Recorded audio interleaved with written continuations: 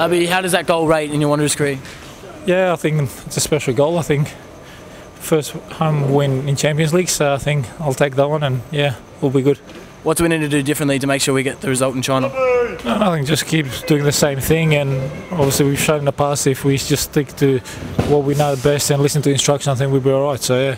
And what were your thoughts on the opposition? Will they be how would you compare them to Ulsan and how they played there? Yeah, obviously they're a good side, as you can see tonight, but I think we're a good side too, so I think it was a good game and ended up winning, and I think we deserve to win, so yeah.